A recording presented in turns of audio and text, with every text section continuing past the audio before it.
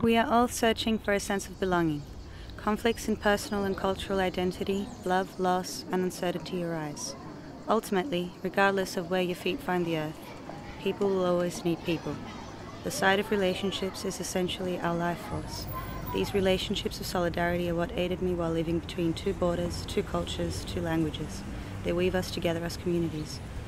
Learning psychology has helped me realize that the way we feel, reflect, and relate to one another goes beyond space and language.